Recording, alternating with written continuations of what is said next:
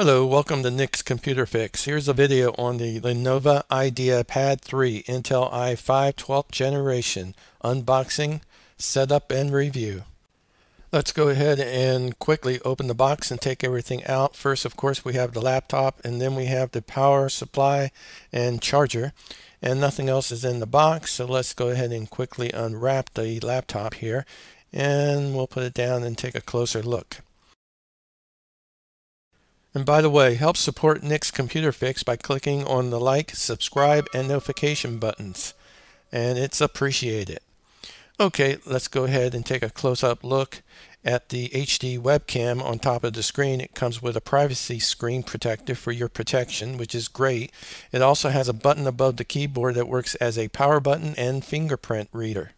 Looking at attached labels, we see Intel Core i5. We also see this has a full function USB-C port. It has AI noise canceling, and of course an HD webcam, which I mentioned earlier.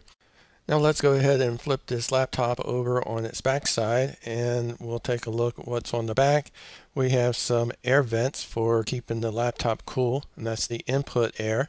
And then we also have some rubber feet, one on top, and then on the left and right side we have a left speaker and we have a right speaker.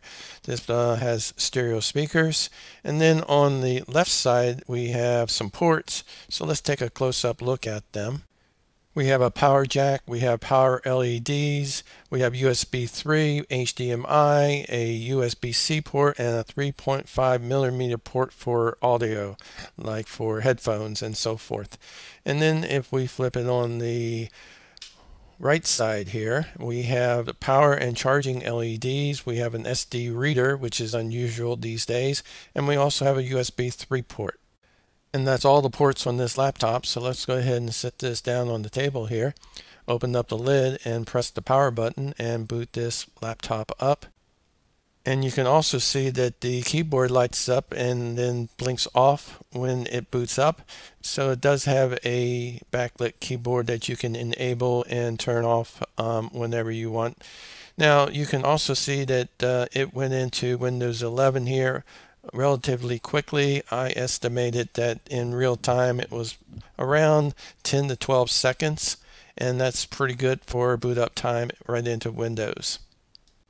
Now let's go ahead and take a look at some specs using CPU ID and zoom in on that a little bit. And as you can see, we have a Intel Core i5 1235U CPU.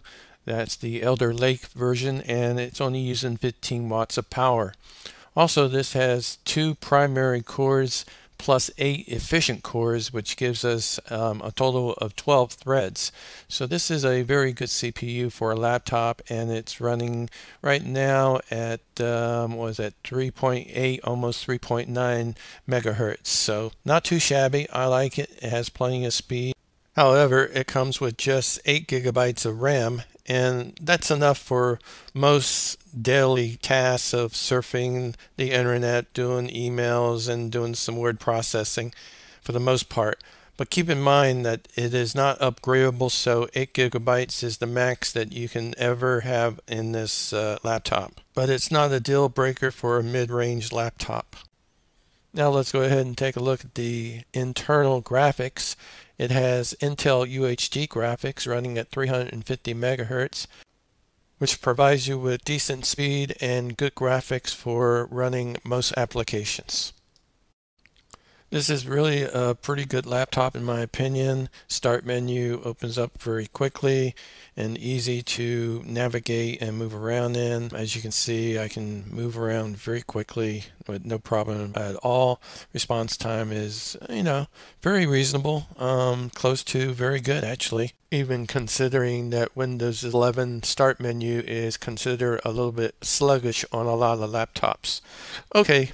Let's go ahead and open up Task Manager within Windows, which is a Windows built-in basically spec performance utility, and we'll move this over a little bit, and I have already clicked on the performance tab, so you can see that the CPU is only using about 2%, 4%, 3%, so forth, running roughly at 1.3, 1.49 gigahertz at idle speed, and the base speed is 1.3 gigahertz.